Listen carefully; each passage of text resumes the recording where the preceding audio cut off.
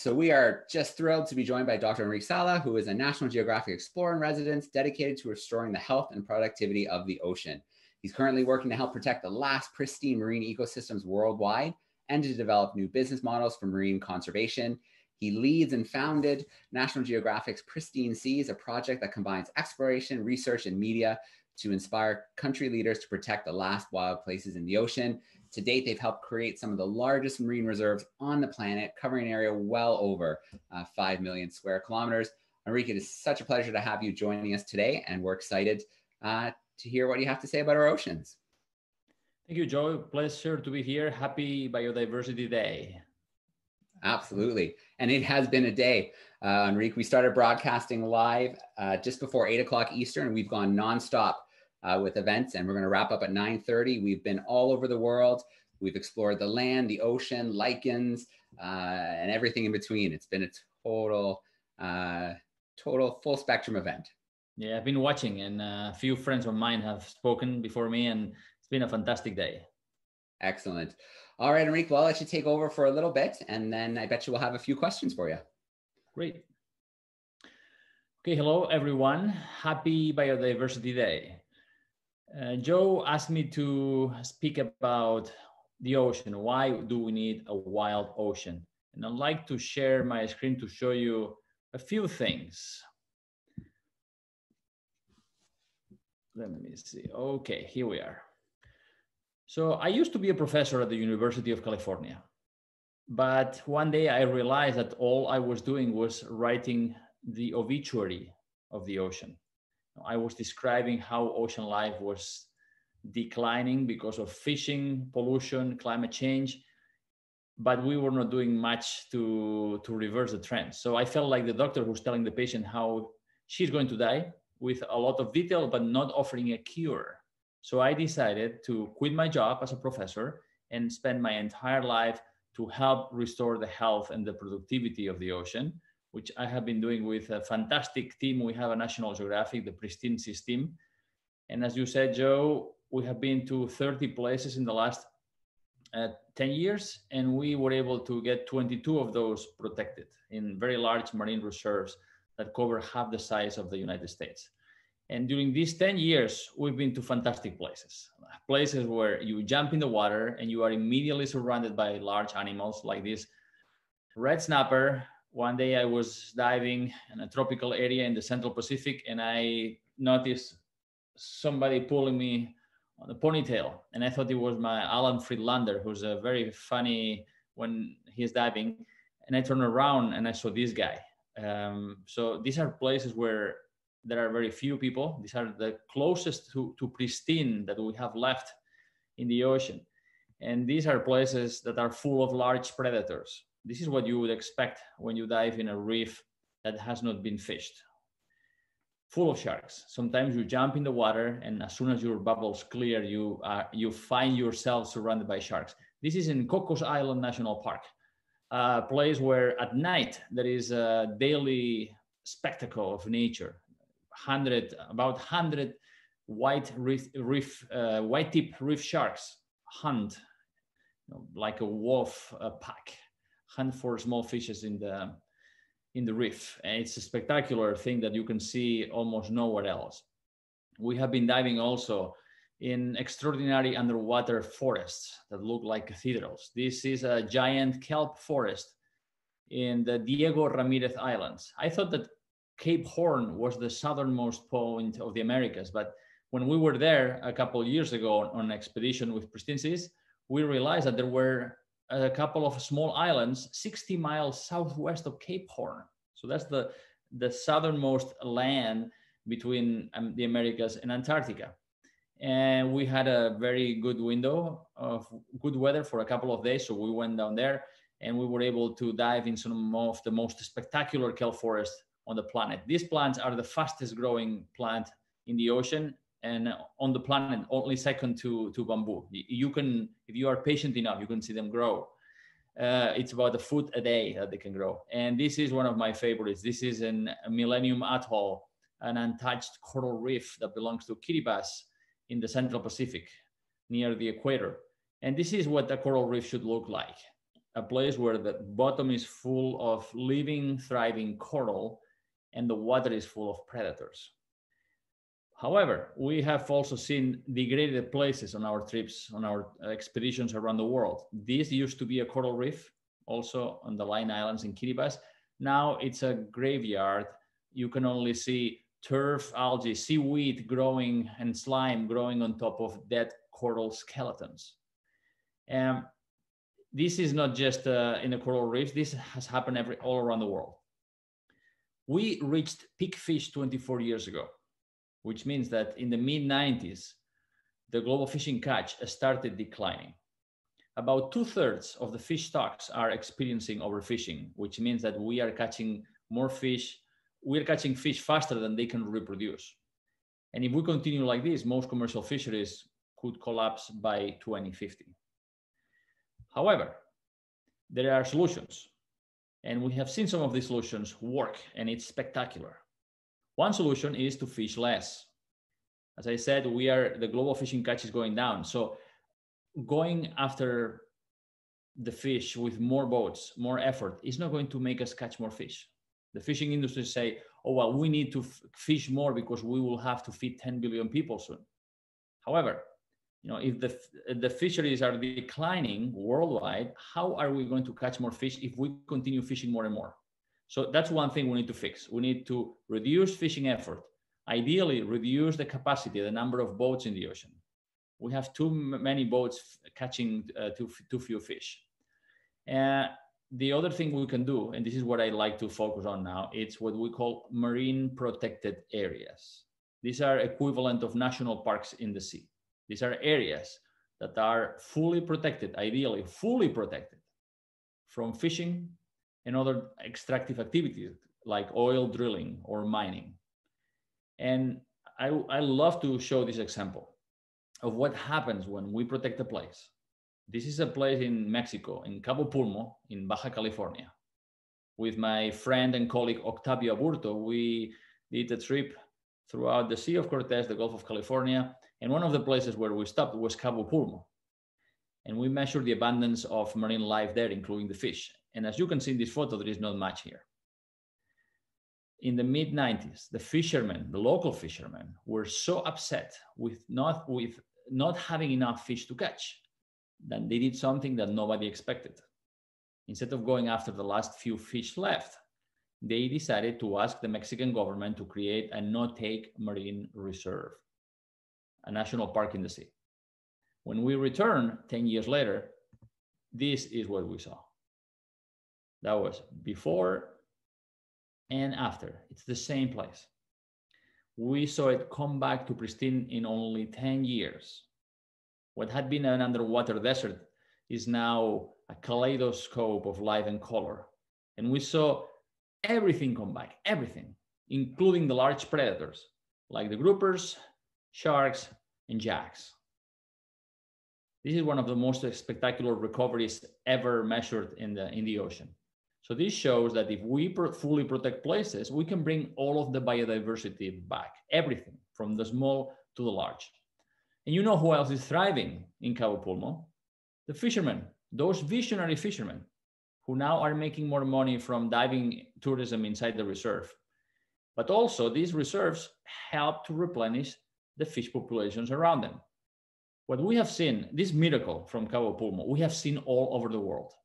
When you have a fully protected area that is well managed, the fish come back spectacularly. And on average, the biomass of fish inside this reserve is 600% larger than outside. Not only there are more than 6 times more fish, but also the fish grow larger. And that means that they produce a disproportionately larger amount of eggs. But then they are transported by the currents outside of the reserve. And many of these fish also spill over the boundaries of the reserve. So the fishermen are having better livelihoods. They are catching more fish. They are catching more fish per hour spent at sea. Their incomes are increasing. So these marine reserves are like savings accounts that have a principle that we set aside that grows with compound interest and produces returns that we all can enjoy. Diving tourism is another example of the benefits of these reserves. The more biodiversity you have, the more species, the more schools of large fish, the more people will want to see this. One great example is the Great Barrier Reef in Marine Park in Australia, of which a third is fully protected.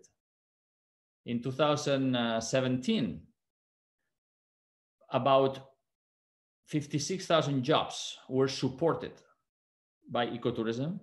And ecotourism, diving marine tourism, brought $5 billion to the Australian economy. That's almost 40 times more revenue than fishing. So we can bring this wonderful biodiversity back. Not only fisheries improve, and there are new economic opportunities and jobs created because of the tourism that increases after a place is protected, but also if we are able to protect coastal marine habitats like coral reefs, seagrass beds, and mangroves, if these habitats are intact and have the ability to grow, they also provide an essential service. They are insurance for coastal communities because they are able to attenuate the destructive power of storm surges or hurricane cyclone storms. So this, marine biodiversity is key for human well-being, but also for our health, because we have seen that degraded marine ecosystems, where we have destroyed the corals or the kelps, or we have reduced the abundance of sponges or oysters, which filter the water and keep it clean. Coastal areas where we have degraded these ecosystems are more likely to experience harmful algal blooms and fish kills, which means that sometimes the fisheries have to be closed. People cannot eat seafood because it's toxic. And some of these closures last as long as 35 years. So marine biodiversity is not only something beautiful and intrinsically necessary for the planet, but also it produces food, it creates jobs, and it is a source of economic revenue for many countries. Now, how much of the ocean is protected? If these marine protected areas that bring back biodiversity are so extraordinary and have so many social, economic, and ecological benefits, how much of the ocean is protected today? Well, today, only 7% of the ocean is in areas that have been designated or proposed as protected areas. And only 2.5% of the ocean is in fully protected areas that experience this recovery that we have seen in Cabo Pulmo. If we have only 7% and only 2.5% is fully protected, how much we need? There is agreement among scientists that we need to have half of the planet in natural state and use the other half responsibly if we are to prevent the extinction of 1 million species worldwide, land and sea, if we are to prevent the collapse of our life support system, and if we are to achieve the goals of the Paris Climate Agreement. And we can start by agreeing to protect 30% of the planet, 30% of the ocean, 30% of the land in these protected areas. So this is something that people have been talking about for many, many years, but now with the COVID, with the pandemic, we see this is the loudest wake-up call. And I know that other presenters today have been talking about that already, but I think we cannot repeat it enough. This pandemic is the loudest wake-up call for humanity, is the strongest reminder that we are not isolated from nature and that our fate is closely linked with the health of the natural world. More biodiversity means more benefits for humans, including reducing the risk of pandemics. We can get cholera from a coastal area on a warm year if we have killed the oysters or the giant clams and cleaned the water, because the bacteria that produce cholera are found on the sea, right? We can get a global pandemic affecting not only individual lives, but the entire global economy. It takes just one person getting in touch with one infected animal in one part of the world, and with our modern globalized lifestyle, boom, we have a pandemic. So right now, we are privileged because we live here in the United States. I live in Washington, D.C., the capital of the United States. And we are privileged that we have to be at home, but we are safe. Many other people are suffering. But my fate and your fate, Joe, and the fate of you who is watching is linked to the poorest person in the poorest country of the world. Saying that, well, individual actions don't really matter. Well, they do. We are all connected. And not only to 7 billion people, but we are connected to billions of individuals of 9 million species of plants and animals and a trillion different types of microbes, plus probably 10 times more different types of viruses. Many of these viruses are good. Viruses in the ocean help kill bacteria that would infect and kill corals. In the same way, we have viruses in the mucous membrane linings of our reproductive, our digestive, respiratory systems. They help us. They help us against bacteria that would be harmful to human health. So they are some of these viruses are part of our natural immune system. So we are living on this planet with all these creatures in the ocean, on the land, in the atmosphere, and we are part of it. And what we have learned from our own studies in the ocean is that the more biodiversity there is, the more benefits we get, and the lower the risk of food security shortages, destruction of coastal habitats, destruction of coastal communities, and also an increase in human health. So this is why we need a wild ocean. All right. Thank you so much, Enric. That was such a great presentation and just lays out the evidence for, how important biodiversity is for us and how if we give some space, how quickly life can recover. We had Rodrigo Medellin joining us this morning from Mexico, and he talked about the bats. And it really just comes down to education. What we're experiencing right now is not an animal disease. It's a human disease. It's being spread, through our contact. And the reason why it's happening is habitat loss and being more close in contact with animals and things like that. So this message couldn't be more important. And this is a wake-up call, because what's potentially looming in the future is going to make this look like, brighter days maybe. So, yeah. Yeah, most people believe that this is just an issue of terrestrial land ecosystems, because this coronavirus, the reservoir species is a horseshoe bat in China, right? And it probably jumped from bats to probably pangolins and then to us. But it's not just this COVID. Today is COVID. Yesterday it was SARS, MERS, Ebola, rabies, even HIV came from chimpanzees. So, it's not this thing. It has happened many times before, and it will happen in the future unless we change our ways, unless we change our broken relationship with nature. And protected areas is a very simple way. It is proven that produces all these benefits. Because if we protect areas on land and sea, not only we will reduce the risk of contact with with animals that can carry a virus that can infect us, but also biodiversity dilutes disease. So the more animals, the more complex the food web, the less likely it is that one animal that is infected will increase in numbers and infect humans at first contact. This happens usually in degraded areas around human settlements. But also, these protected areas provide multiple benefits. On the land, they help us produce oxygen, create rain. The Amazon forest creates its own rain, its own weather system. Pollination for our crops. And I saw Rodrigo talking about the bats that pollinate the tequila plants, the agave plants that produce tequila. So lots of people are happy about that, and they want the bats to continue doing their job. These ecosystems help to prevent floods. They sequester much of the carbon pollution that we throw in the atmosphere.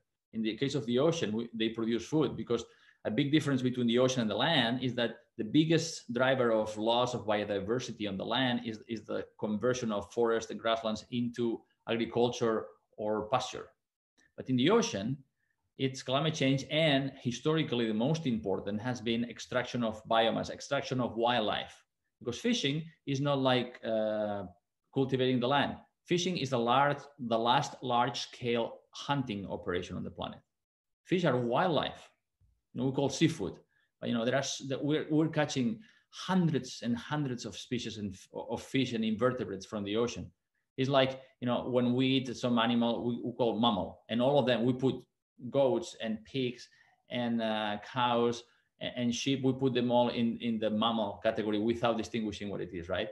So when it comes to the ocean, not only we know much less about the ocean than we know about the land, but also we see it as something that doesn't belong to our human world, which is mostly terrestrial, right? Whatever happens under the surface, people have no idea. So we get all that stuff, but it's hunting. We are eating wild animals from the ocean. And if you eat an animal that has been swimming in an algal bloom, in a harmful algal bloom, you can get sick and die. So we need to be careful not to. We need to ban global wildlife trade to prevent the risk of future pandemics on the land. But also we need to be very, very careful about what within the ocean, because we have already seen examples of disease, outbreaks of disease in coastal areas, or outbreaks and incidents of respiratory diseases, asthma, for example, in the Florida Keys, also because of harmful algal blooms that were fostered by the degradation of the marine ecosystem. So again, our health, our survival, every one of us depends on having a healthy environment, and we need to commit to 30% of the ocean and the land protected by 2030. Absolutely, no question. I want to shift gears a little bit, Enric, and talk about your team. You've assembled just an incredible team from all over the world that head out on these expeditions. I've been able to host them in different spots like Colombia and the Azores, and it's absolutely incredible to see the skill set, the way they work together. What is it like to get out on one of these expeditions for 2 to 3 weeks and work with a team like that? Yeah, well, I'm very lucky that they let me be part of the team.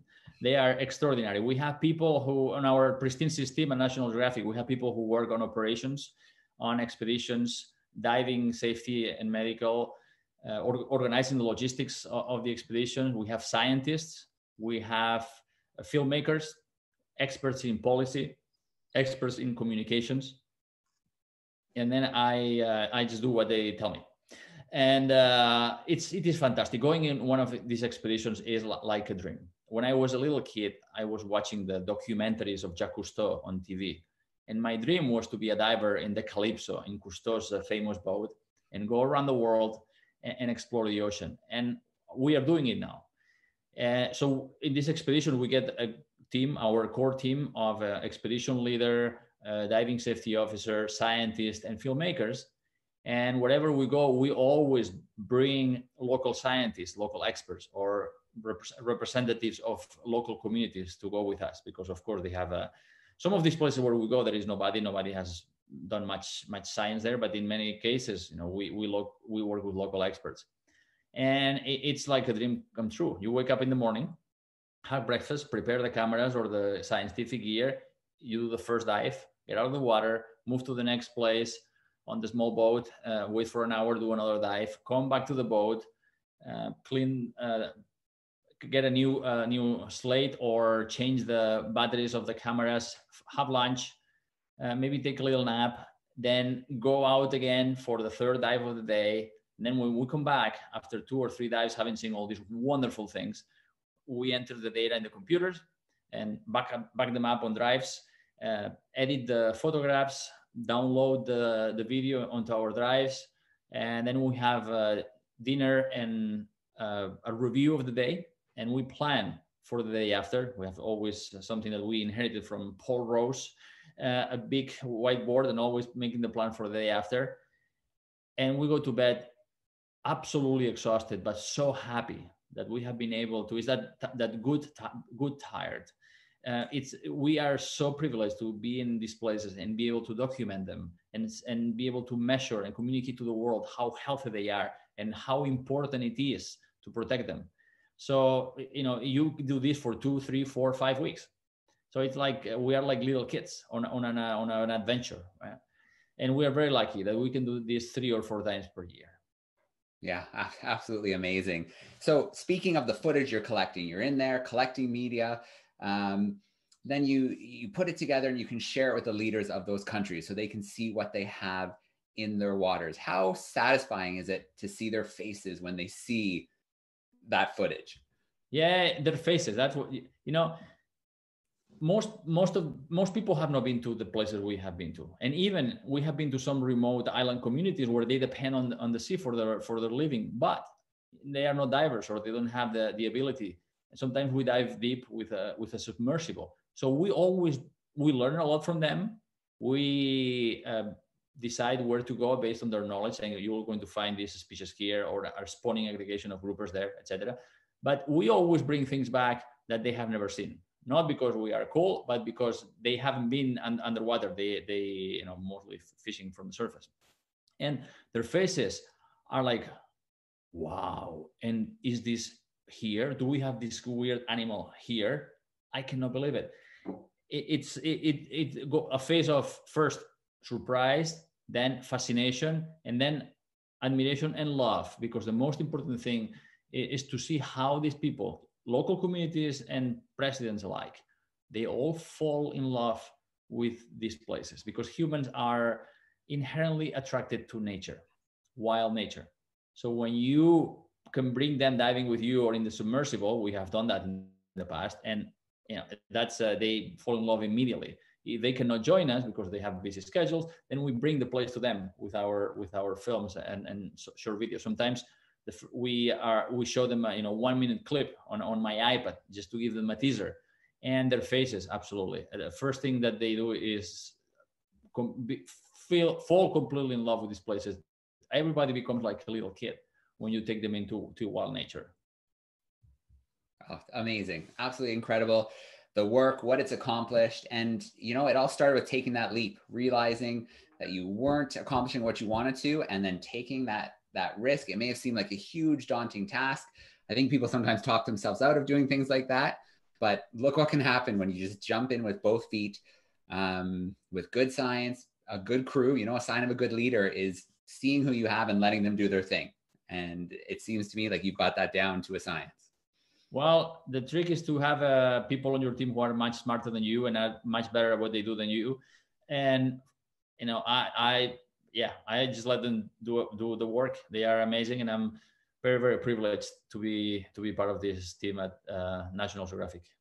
All right. Well, we're going to continue this conversation a little bit more tomorrow when we bring expedition leader Paul Rose in for an event to end our busy day, Saturday, tomorrow. So don't miss that. People who are tuning in, it's going to be a good one. This has been like an ocean triple header. I just hosted Emma in Australia talking about corals.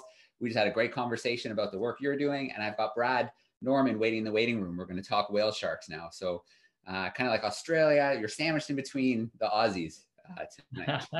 I love Brad. I haven't seen him in a while, but thank you so much for having me. Happy Biodiversity Day, everybody. All right. Thanks so much, Enric. We look forward to seeing you again tomorrow. Thank you.